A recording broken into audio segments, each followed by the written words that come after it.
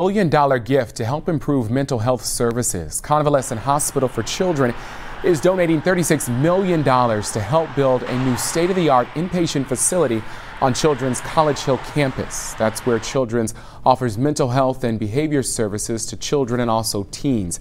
Doctors and staff there treated more than 4,000 kids on an inpatient basis last year. There were more than 76,000 outpatient visits. $36 million is the largest gift that Children's has ever received.